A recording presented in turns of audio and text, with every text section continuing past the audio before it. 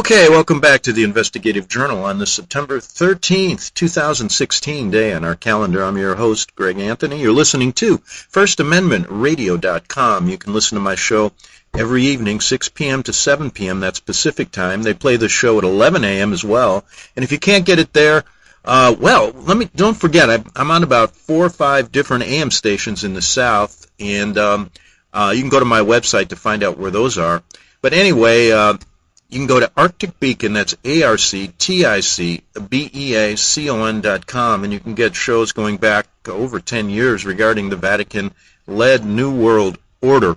My guest today is Attorney John Levy, and John's been on my show many times, and one of the more interesting cases he's taken on in his life, one of the few attorneys, by the way, that takes on the Vatican and all their financial shenanigans, so to speak. John's been working on a case for more than a decade regarding, it was called Alpern v. Vatican Bank here in the States, but it's got new legs now, and John would like to talk about that. John, what's going on now with the Vatican in that case? Right, thank you for the lead-in. Well, I got to tell you, there's been some new development in the case against the Vatican and the Vatican Bank regarding our claim, which had to do with money from former Yugoslavia and other parts of Eastern Europe that were laundered through the Vatican Bank after the Second World War. And a lot of that was victim gold from concentration camps in Yugoslavia, looted property. And we've been after the Vatican, as you know, since 1999, chasing them through U.S. courts, through the European Union structure, and now through a canon law petition to Pope Francis. And what we've been asking for is for the Vatican to account for that money that went into the Vatican Bank. It doesn't belong to them. It was stolen, and we have witnesses. It's a historic fact. The money was deposited there, and everyone more or less agrees with that. So it's not some fantasy or hypothetical thing. But it's residing with the Vatican, and there's been a major development regarding Vatican finances recently, which I think you, as an astute expert on the church, might agree is very important. Yeah, and can is there any ever chance to getting any money out of them and justice in this case, or are they going to stonewall it forever? No, I do think that eventually the Vatican will see the light. And as you know, when we talk about the Vatican, it has, people think that the Pope runs the show, and he does to some extent, but we also know that there's various factions inside the Vatican who are powers unto themselves. So what's happened recently was the Vatican brought in Cardinal Pell from Australia. And mind you, his major achievement on Australia was covering up and minimizing sexual abuse scandal there of children. But nonetheless, he brought Pell to the Vatican a couple of years ago as sort of a finance czar to clean things up, or as I've alleged, to cover things up better, since really Pell's main expertise is covering things up, not cleaning them. But I guess you could call him a cleaner, right? Mm-hmm. And Pell's gone in there, and he has kicked over a few, anthills, and closed some accounts at the Vatican Bank, mainly belonging to people who are not well connected to the current Pope. That is, he went after accounts belonging to the historic nobility, the Colonnas and the Orsini families in particular, who had long been a noble family connected with the Roman states. Mm-hmm. They make up a number of the non-clerical positions at the Vatican, as well as clerical, princes of the church. And, the Argentinian Francis went after these guys. He closed their accounts, made a lot of enemies, but really didn't get to the heart of the matter, which was the massive money laundering that the Vatican Bank and the Vatican itself has been used for during the Second World War and after the Second World War. So Pell did make some enemies, and the most significant matter is he's now been sidelined. Apparently this faction that is against Pell has forced him out of there as far as being an effective finance czar, and some of the headlines back last week were saying as such that the audits that Pell had promised of the Vatican Bank and of the apostolic treasury, apostolic patrimony of the Holy See, known as APSA, another sort of Vatican bank. There's more than one Vatican bank in the Vatican. People don't know that. At least two, maybe three, and those audits were put on hold. So we see that as very significant. Now, do you think that the money laundering, you're talking about a case in World War II, but is it still going on today, or have they had to change their MO? Yeah, well, partially as a result of our case and the fact we went to the European Union and complained about the Vatican, because the Vatican uses the euro and therefore is part of the Eurozone. The Vatican did have to bring in a financial intelligence unit under a fellow by the name of René Brulhart from Liechtenstein. And again, it's nothing but a cover-up unit. They issue some worthless report once a year saying, yes, they investigated hundreds of instances of money laundering. But, of course, what comes of it is really nothing. So they are under EU regulations. They're supposed to clean up their act. Moneyval, which is another European institution, had them on probation for a while. But all in all, by going through all this rigmarole and pretending to do stuff, putting on the dog and pony show, the Vatican Bank has managed to keep its status as a banking institution, so it can still move money around, and it moves a lot of money around, stolen money, and a lot of the money still there is stolen money. So they are still laundering money. Then it's just harder to find it. That's the business of the Vatican Bank, is to launder money. Okay, now here's a question that I never get a great answer, but you being one that's delved into their finances, which is enormous.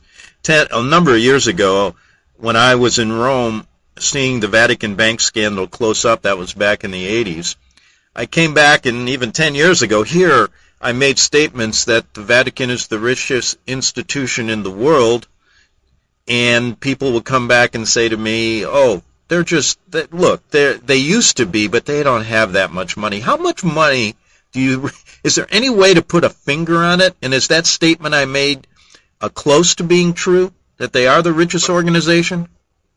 There's no question.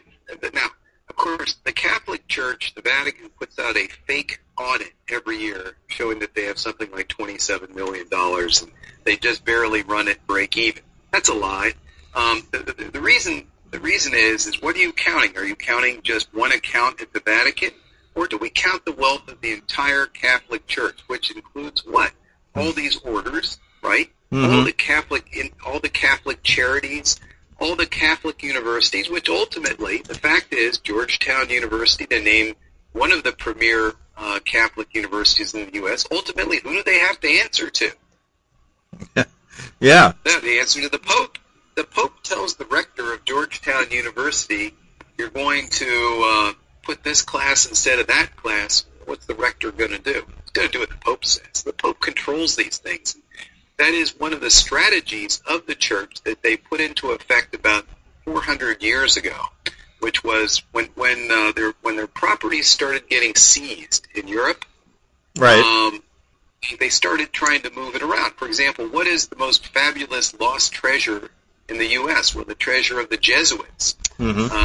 The Mexican government, when it became independent from Spain, they went after what? The property of the Catholic Church, and fabulous amounts of wealth were hidden away and still are. So that the Church has had seizures like that occur to it over the years. So they're very, very careful about where they hide their assets. And their strategy is, well, we don't hide it. Let's not put it all in one pot. Let's put it in 1 million pots.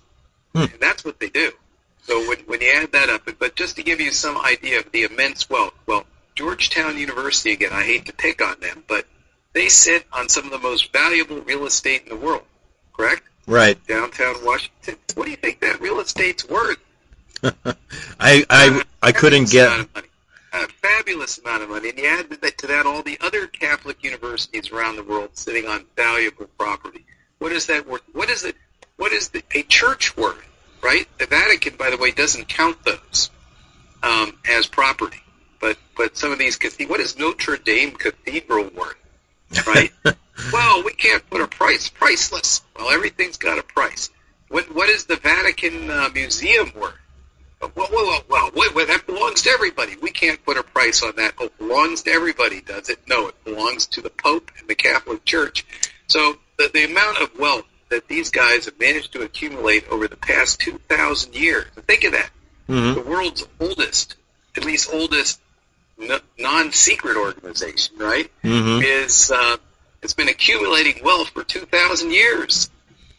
It's amazing. And your case, the Alpern v. Vatican Bank case that I covered for years, the one thing I was left with was this argument that that even our judicial system agreed upon, was the fact that they don't do business here. Our courts have even said that. So you have no right to sue them.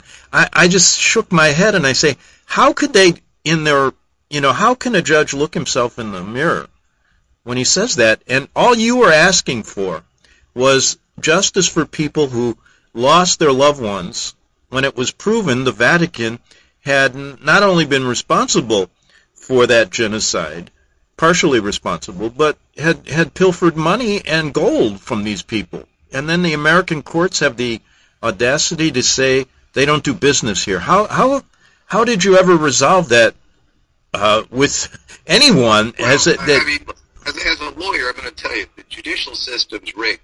We have, 5 Catholics on the Supreme Court? Right. Or is it 6? 5. I guess it's 4 now that Thomas died. Or no, was it Thomas? So who died? Scalia. Yeah. Scalia died. Okay, so now there's only 4 out of 8 justices are Catholics. So what is that? I mean, 50%, before that we had 5 out of 9. So what are you telling me, 60% of the U.S. population is Catholic? No. Catholics control the Supreme Court. Anything against the Catholic Church is therefore doomed.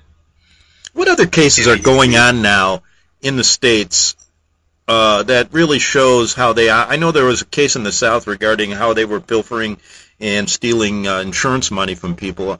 You keep a pretty close eye on them. Are there any big cases still going on against the Vatican here? That one just kind of disappeared and got thrown out of the courts. It may have been quietly settled. It was the Martin Frankel case. A lot of people have forgotten about him, but he was like a major scammer in the 1990s. And he looted several insurance companies throughout the United States, set up a phony Catholic foundation, even though he wasn't Catholic, he was Jewish, and laundered the money through the Vatican Bank with the help of some minor officials over there. So, and there was even a bishop or something or a priest that went on record stating that they took a percentage, right? Yes, I think it was Monsignor Cola Giovanni. Oh, right. Probation. Yes, yeah, he got probation. Because he was too old, you see, to put in jail here. Frankel, of course, got the book thrown at him, and he's still in prison. But it was huge. It was maybe $1 billion was laundered through the Vatican Bank. All money looted from U.S. insurance companies. 5 state insurance commissioners sued the Vatican Bank, and the case just kind of disappeared. We think it may have been settled. Or more likely, I think they were the insurance commissioners, who are, after all, politicians, were quietly told to cease and desist. And that's where these cases really go. You never really hear about them anymore. I mean, there's probably many others that just never even get brought into the courts. There was a big case against, where I remember Pope Benedict was subpoenaed to a case down in Texas. That was over that doctrine that Benedict developed when he was, Cardinal Ratzinger, of the doctrine of the Holy Faith, the Congregation's doctrine of the Holy Faith. That was it called, the Ratzinger memo or whatever it was, telling churches to lie and cover up sexual abuse.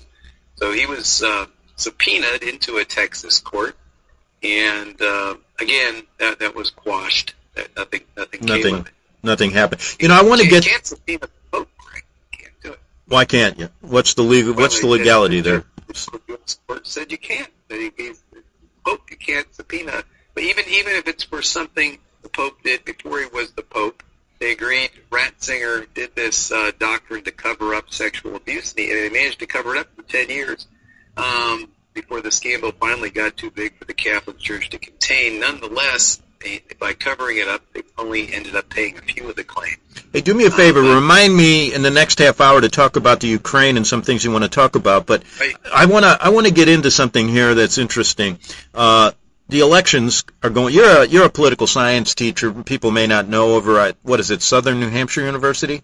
Yeah, I'm on the political science faculty at Southern New Hampshire University. I hold a PhD in political science. Well, you know something? One of the things I've always wondered about, in all of the scenarios we see, all of the narratives we hear from both Republicans and Democrats, we hear this, we just talked about the Catholic Church is never held liable for anything.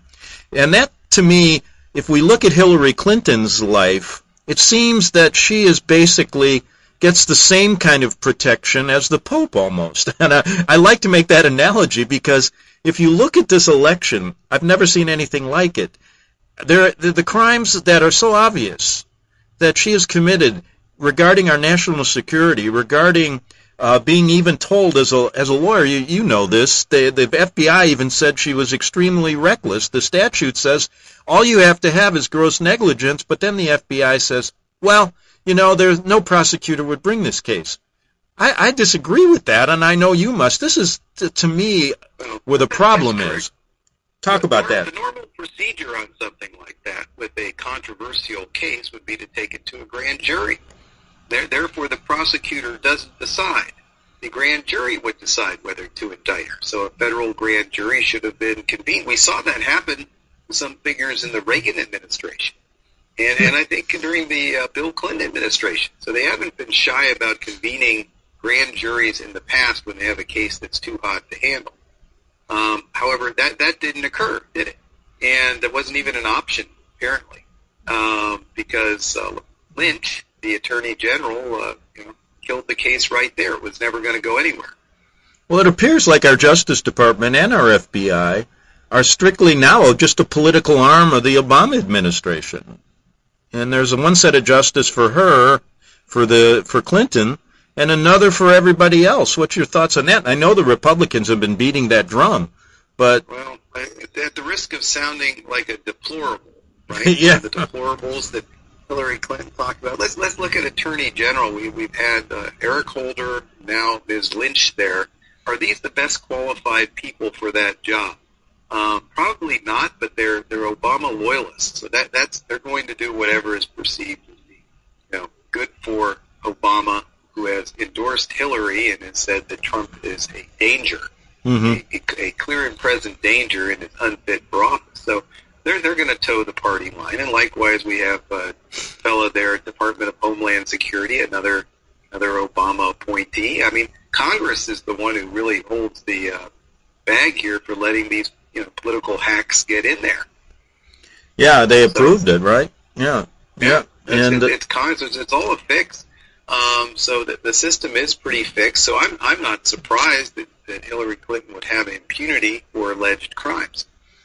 Now, what's the story about, another thing really talking about Hillary Clinton, since we're on the subject and it's election time and people are interested in all this.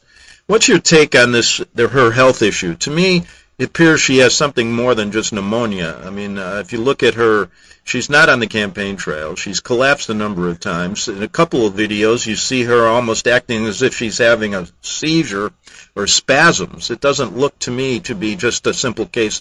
Now, pneumonia can be serious, but what's your take on this?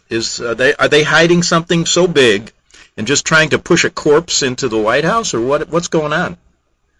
Yeah, it is a major... Well, I think everybody has realized by now, thanks to the Internet, who's viewed that latest video of her being loaded into the van. Mm-hmm. And I sent you a clip where someone has actually seen some metal cylindrical object fall out of her pants leg, too. Yeah, I just watched that. Yeah, go ahead. The van, which they're not discussing in the media very much. You can barely find it anymore, but that happened, too. But, clearly there's something wrong with her, fairly serious. And everybody knows it. And in fact, if you look at some of the biggest anti-Trump media out there, like the Wall Street Journal or the Washington Post or New York Times, they all but admit. They say, well, Hillary is a serial liar, but you got to understand that poor Hillary, the everyone's been after her for so long, she doesn't trust the press. So when you ask her a question, she just defaults to lying. But mind you, those are small lies, and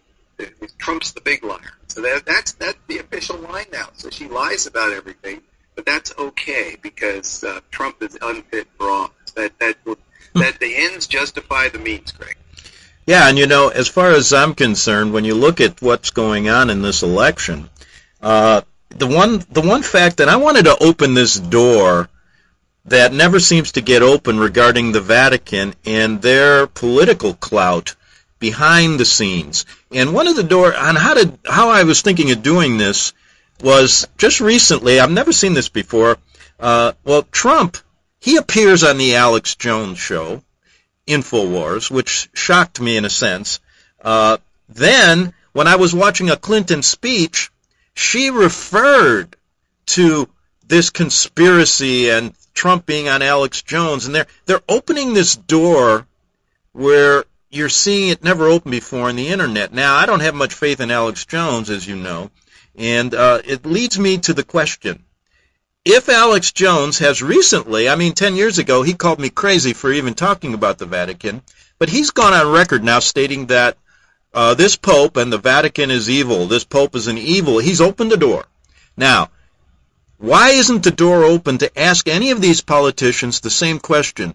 What does the Vatican have to do with our political, our national security, as well as what do they have to do with our foreign policy and our domestic policy? Are they involved at all? You never hear them. Why? What's going on with that? And from your the only one who has asked that question actually and answered it is Trump. Because if you remember, during the primary season, he got a papal denunciation. Pope denounced him. That's right, yeah. And the Pope denounced Trump, and what did Trump do? He denounced the Pope. So he has been the only politician to ever get a papal denunciation and then, give back as good as he got. And the reason for that, of course, is one of the major planks, if you will, of the Catholic Church's platform is to welcome refugees and immigrants, illegal and legal, to the United States. And the biggest purveyor of refugee, in fact, the biggest organization that gets money for assisting refugees and immigrants is Catholic Charities, which is a branch of the Catholic Church. They have a really big stake in the immigration and refugee business. That is, and hands down, that the Vatican supports that. I was talking to somebody in Rome about that because refugees are pouring into Italy just like they are in Germany and elsewhere. And the Vatican gets a good chunk of money for the refugees that are coming into that country. That's correct. In fact, the Catholic Church is responsible largely for bringing that influx of mainly African refugees into Italy by profiting from it. They profit from it. So it is a business arm of the Catholic Church. Do they really think they're going to turn these people into parishioners? I don't know, but they seem to be heavily invested in immigration both in the United States and Europe. Hey, listen, we got to hold that thought because we got to take a break right now. And let me just say this, that we're going to come back, continue a little bit on the, talk about the elections a bit. And then, John, I want to get into what's going on in the Ukraine and talk a little bit about the Clinton Foundation.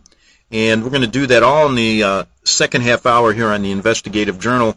Go to FirstAmendmentRadio.com. You can get these shows. They put the archives up if you can't get it live. And go back to all my shows with John. You're going to find some really interesting things that you never knew about the Vatican. Back in 3 minutes on the Investigative Journal. The book of Revelation says, the spirit of prophecy is the testimony of Jesus Christ. This is at the very heart of FirstAmendmentRadio.com. In that spirit, we have created the Prophecy Reality News app for all of your mobile devices, streaming First Amendment Radio 24 hours a day, 7 days a week. Available for your Apple, Android device, and smartphone, absolutely free. Get the Prophecy Reality News app installed today so you can listen to First Amendment Radio wherever you are. The Prophecy Reality News app. Get it now.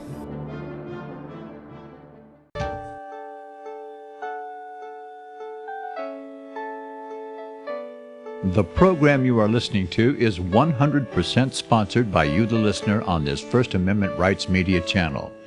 You will notice that there are few commercials on this radio network. There's a good reason for that. Corporate advertising dollars come with strings that limit program content. So without your help, these programs cannot continue on internet or our several affiliates. If you benefit by the educational law programs, we ask you to give. If you are admonished or nurtured by the Bible and ministry programs, we ask you to give. If some voice a cause that you are passionate about, we ask you to give.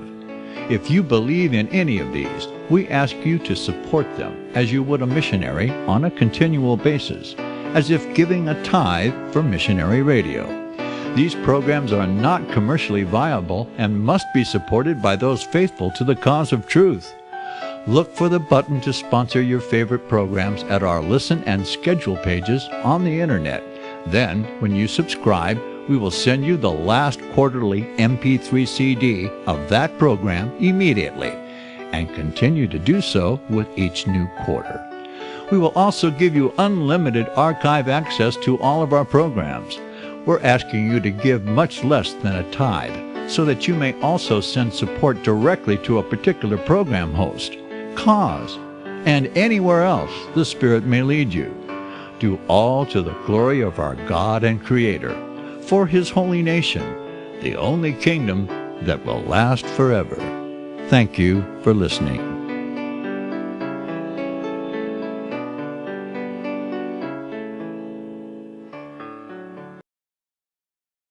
Since the beginning of time, kings have sought it, nations have fought for it. It has been traded, it has been borrowed, it has been purchased, it has been stolen. There's a reason for it. To secure the blessings of liberty to ourselves and to our posterity, invest with the security of gold and silver. Call Discount Gold and Silver Trading at 1-800-375-4188 or visit discountgoldandsilvertrading.net. Listen to Financial Survival with your host Melody Cedarstrom right here on FirstAmendmentRadio.com at 4 p.m. Eastern or 1 p.m. Pacific Time. Visit discountgoldandsilvertrading.net or call Discount Gold and Silver Trading at 1-800-375-4188. Toll free 1-800-375-4188. Okay, we're back for the second half hour of the Investigative Journal. My guest is Attorney John Levy. And John, you know, we were talking about the elections, but let's just shift gears here for a minute, and we'll come back to that. But you had some things you wanted to talk about the Ukraine, and maybe some of the things that connect to the Clinton Foundation. Was that what you were getting at? Absolutely, and I think it's very important for your listeners to understand what's going on there. One of the major themes of the Clinton campaign, besides the Obama theme that Trump is unfit, is that, of course, everybody knows, they claim Trump is a puppet of Putin. Right? What do they base that on? Well, Trump has expressed some admiration. Putin, by the way, democratically elected and is very popular. And so you can't deny that, but then, you know, the Democrats come by and say, oh, Trump has endorsed a murderer and a dictator, which is not the case. And you say, where did he get that from? Well, look what he's done in Ukraine. You know, Putin has invaded the innocent country of Ukraine and butchered people, and how can Trump say that? Mm-hmm. Now, well, of course, the story is, of course, a little different, and I've done some work in that area. So what we had there was essentially a U.S.-supported coup d'etat about 3 years ago, took out the neutral president of Ukraine, Yanukovych, installed a U.S.-backed government, which is still in there today. And then Russia, protecting itself, did take over the Crimea Peninsula, where they were overwhelmingly backed by 90% of the population to protect its naval bases there. And then the Ukrainian government, CIA-backed government, declared sort of a war on Russian speakers in Ukraine, and the provinces where people spoke Russian rebelled, and Putin tried to prevent a slaughter of what occurred. But what was Hillary Clinton place in all this. Besides being Secretary of, encouraging the Ukraine. Yeah, John, if you could, just a second, stay close to that mic because you're cutting out just a bit. Go ahead. Oh, sorry, yeah. Okay. Is that better? Yeah. It's Hillary Clinton encouraging the overthrow of the Levy.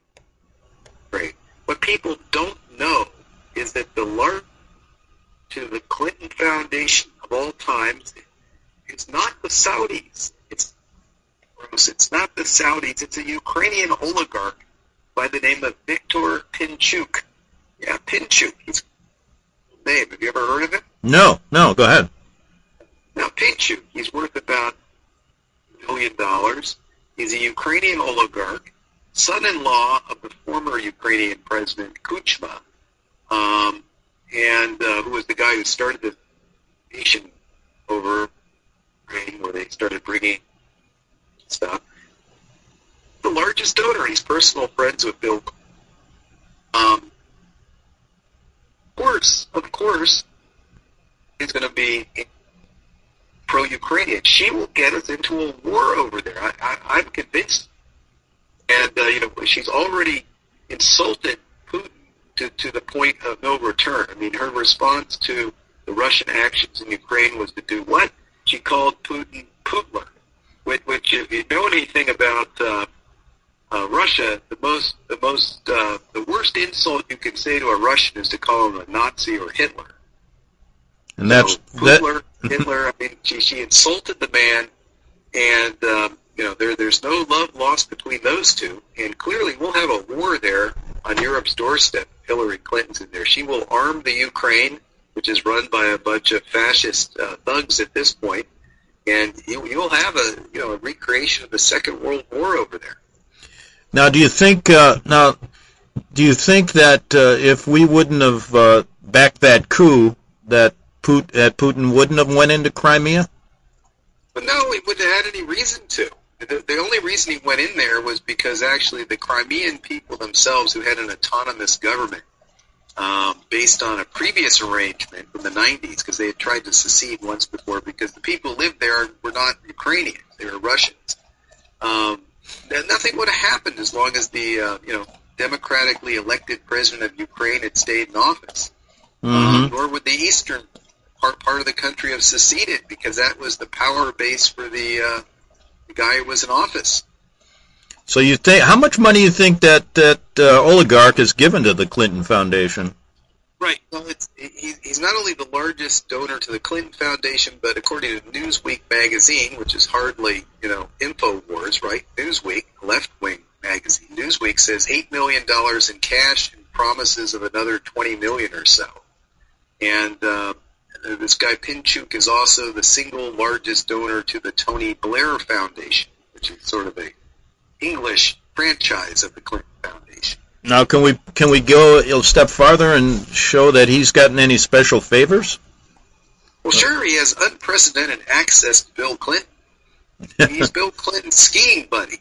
And of course, they both like to collect modern art. They do, and they've had, he's throwing a birthday party, and they go to each other's birthday parties. But that's what those oligarchs do. Pal around together. Well, what's oligarch rat pack. You know what's interesting, and I mentioned this the other day. We've heard so much about this email scandal of Hillary Clinton, and that's really important. And I mean, she should be indicted for what she's done. Many people have for doing far less.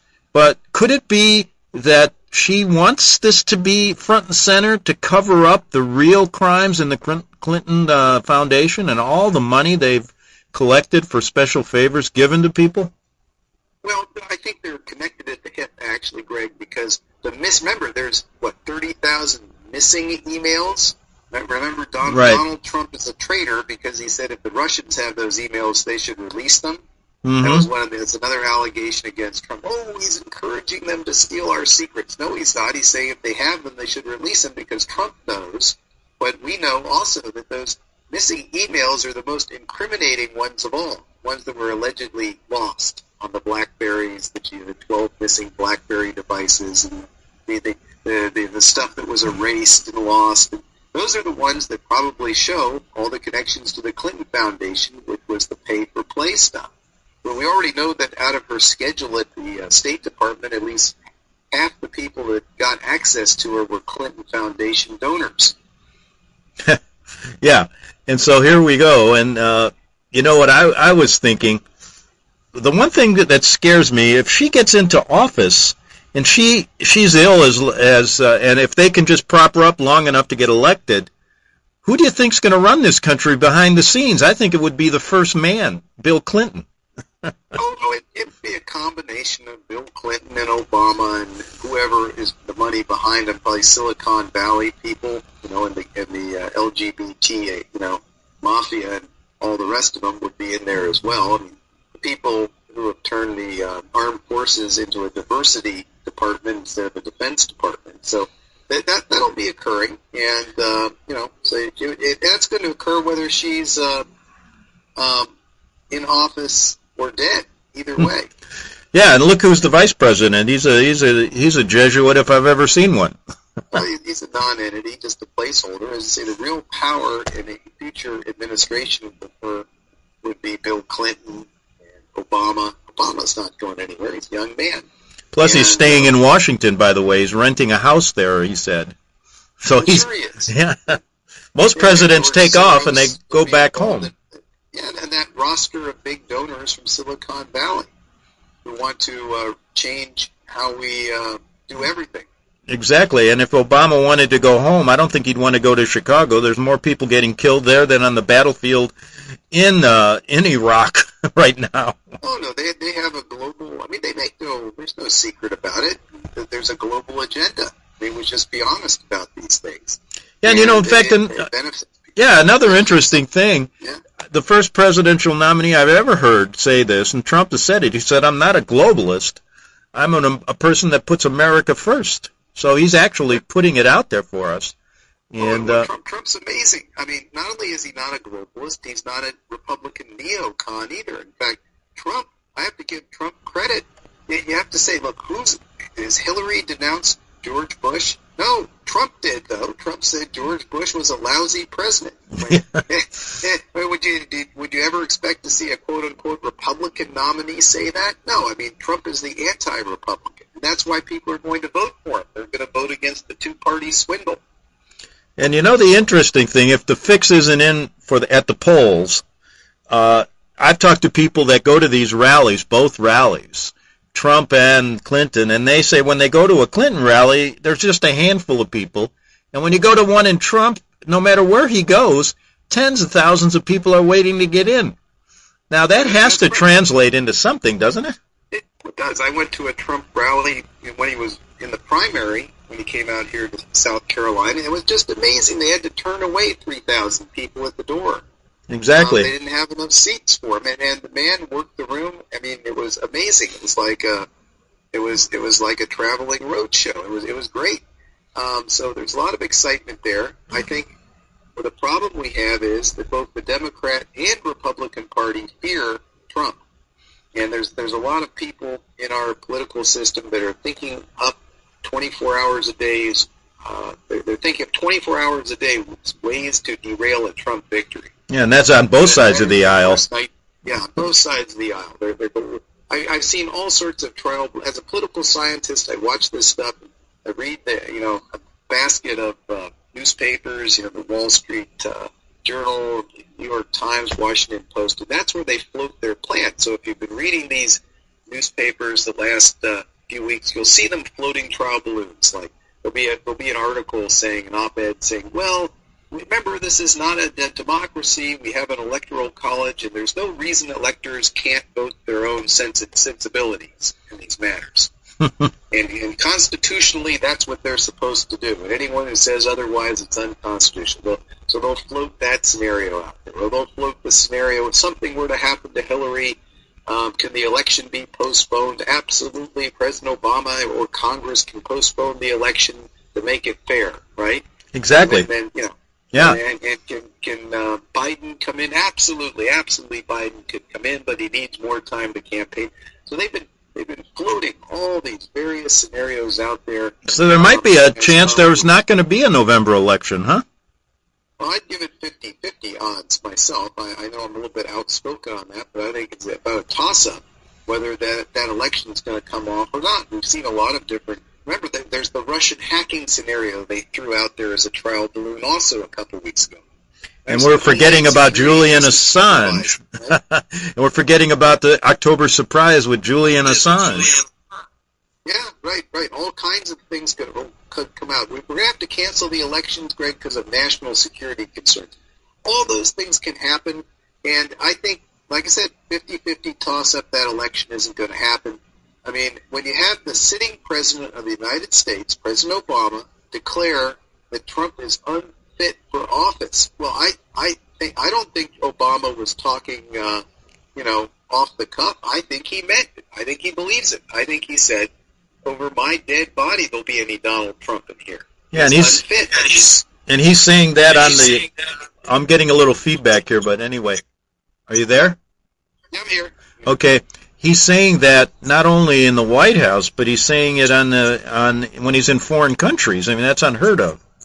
It's unheard of, and that would telegraph to me that they have a contingency plan for Trump getting elected, which is he isn't going to take office. Exactly. I want to shift gears real quick and see if you heard about this story. And it's related to Iran. We all know about the 400 million and the 1.3 billion sent in euros, like in the dead of night, like drug dealers do, to pay off Iran, and then that money being used, we know, for terrorism and to line the pockets of those people in Iran. I mean, it's the craziest deal I've ever seen in my life. But one day, it was last week, and this story, I was lucky to be listening to Fox News in the morning, and there was a story that, one senator, I think it was on the Republican side of the aisle, was talking about, it's not only 1.7 billion, but we've got facts that Obama has given them $33 billion over the last 2 years. Now, after I heard that, I said, wow, that's the biggest story I've ever heard. Then, all of a sudden, it was gone. No one on either side of the aisle, Fox News hasn't talked about it. I checked the internet out, and there was one story on it by this political group. I can't remember. It wasn't from any of the major outlets. But that just disappeared. And I wondered if you'd heard about that.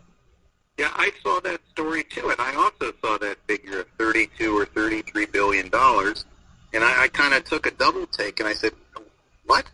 Yeah. It is possible. There were that many claims. There's U.S. claims, too, that should have, I also would say that if there really was,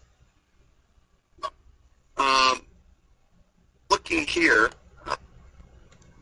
the central is the source of that. Hold on for 1 second. Okay, we're back. I had a little technical difficulty. John, did you see that the story about the $33 billion? That's actually, you're correct. That $33 billion, it could be as much as $50 billion. It has to do with frozen assets. Not just the cash, but other assets and things that were over the course of time. That figure has been confirmed by both the Iranian and actually the story goes back to much earlier in the year, into January, as a matter of fact. The end of Voice of America, reading from them, end of sanctions unlocks $32 billion in assets. Now, that's incredible. I heard one senator say something in the morning, and that's all I heard about it. It went away. Right, but it's also assets that are not necessarily held by the U.S., but by other countries as well. So it isn't just taxpayer money. It is, but of course the U.S., by taking the sanctions off, unlocked all those assets. So we may have given them only a $3 billion or whatever it is, and but they, as a net result, they get 30 to 50 billion from other places. So wow, that is devastating. I mean, that it appeared. Yeah. It's almost as if Obama's working with Iran against us. It would appear that he should have a statue built in his honor. Of course, I don't know if they don't allow statues under radical Islam, but they should build a mosque in his honor over there in Tehran. call it the Obama Mosque. That's the least that he could do. No, besides the money, they've given them a fast track to get nukes quicker than what did they say, 10 or 15 years out? They're going to have it within a couple years. They can just buy some now. They've got some. Let's buy some from the Pakistanis. And they've got money coming out their ears now.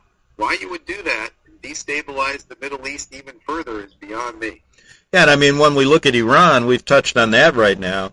But look at all the other countries. I mean, you just go up the line, Syria, Libya. Every time Clinton gets her nose into one of those countries, it tears it apart, and we're going to be in a huge conflict somewhere down the line. The worst is yet to come, Greg. I mean, if Hillary gets in there, you have Saudi Arabia, Egypt. They tried to destroy Egypt, and luckily the army took control and threw the Muslim Brotherhood out that Obama had put in. Remember the Muslim Brotherhood, the kindly Democrat Muslim Brotherhood that wanted to kill all the Christians there. And then Saudi Arabia, by giving Saudi Arabia's arch enemy is Iran. So Obama suddenly, by opening the floodgates for billions of dollars to flow back to Iran, just destabilized the entire Middle East, created a counterbalance to the Saudi Arabians who are supposedly our allies. Yeah, and every other day you're hearing how now they want to blow one of our, they want to shoot down our airplanes, they come within 100 yards of our ships, and Obama does absolutely nothing. Well, that's right. There is a nasty war. Syria overshadows it, but there's a very nasty war that's been going on between Saudi and Iranian proxies in Yemen for the last couple of years. Huh.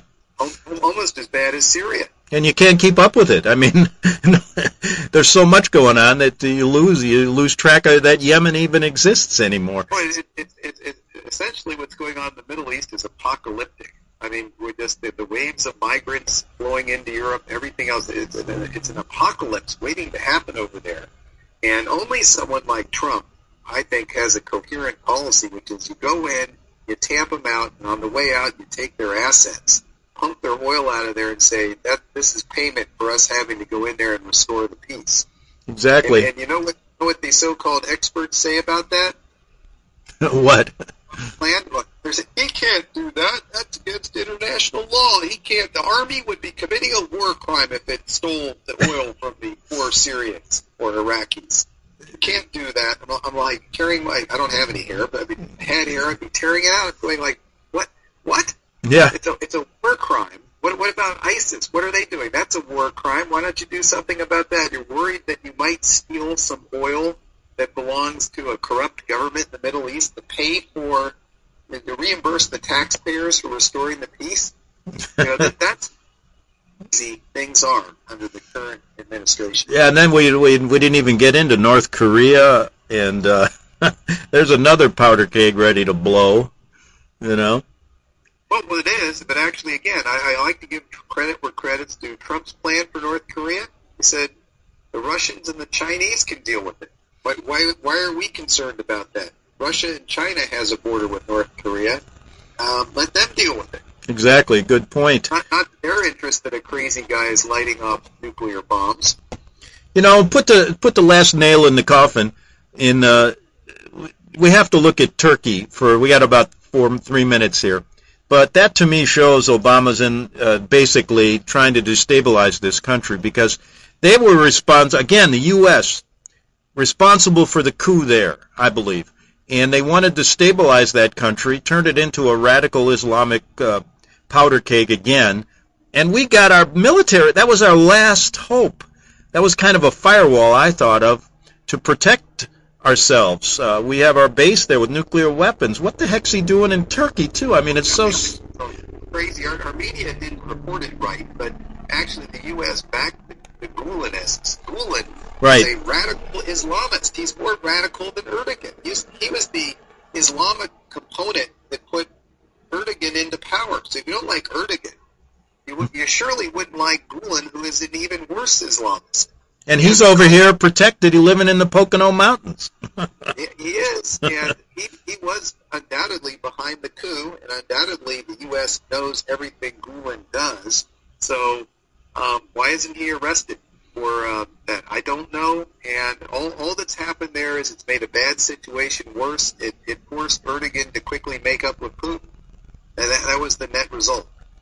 Exactly. And then our interests there are now destroyed almost, because all Erdogan said was turn over Gulen, who's the radical Islamist in your country that started all these charter schools in America as a front saying it's peaceful Muslims getting together. He's got over, using taxpayer money, by the way. Yeah, and right. You know what? The last statement, at first they said they were ignoring it. Then they said, well, publicly, we're going to turn him over, but it's going to take a while. We haven't heard anything since then, and that take a while is going to be forever, because he'll never set foot in Turkey. Oh, he's for some reason, again, the crazed administration seems to think that supporting radical Islam against other radical Islamists like Erdogan, certainly Erdogan's not moderate either, but by just stirring up trouble, somehow that's to our benefit. I don't get it. And I don't know what's going on with that military base, but that's a real interesting story on Turkey. You know, John, we got about 30 seconds here. What's on your agenda? What cases are you going? What's your major thrust here in 20 seconds? Well, our big goal, of course, is the Vatican Bank case, to try to wrap that up before the end of the year. There are things happening over in the Balkans as well, so we're always hoping for a break on that case, because that's our main case. We've been working it since 1999. That's what I always like to talk about. All right, and you know what? Maybe in a couple of weeks we'll come back to see how the election process is going, and also talk a little bit about some of the things you're doing in Africa, which we didn't have time for today. Hey, thanks for coming on the show, and we'll see you again, John. Okay, always a pleasure. Thank you. All right.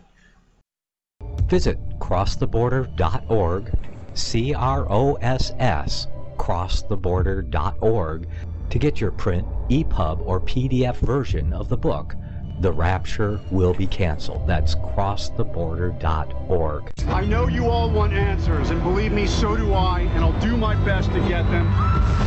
Despite Nicolas Cage's promise to do his best to get left behind rapture answers for us, don't hold your breath. Not everyone believes Left Behind is true prophecy. Some may even regard as conspiratorial the mainstream re-release of the Left Behind movie, with actor Nicolas Cage portraying the main character, as an attempt to further reinforce in the minds of all this perception of false prophecy, in order to condition the masses for the play about to begin. If you want true Bible prophecy answers, get the book, The Rapture Will Be Canceled. The author exposes the Latin rapture origin, the 7-year tribulation deception, true Bible revelation of Daniel's 70 weeks, the abomination of desolation, the restrainer, America in the Revelation, the image of the beast and the mark of the beast, and the truth about God's chosen people, and so much more about Bible prophecy. This book will shatter the Left Behind paradigm of future events. Get the book, The Rapture Will Be Canceled. Visit crosstheborder.org, CROSS, crosstheborder.org, to get your print, EPUB, or PDF version of the book, The Rapture Will Be Canceled. That's crosstheborder.org.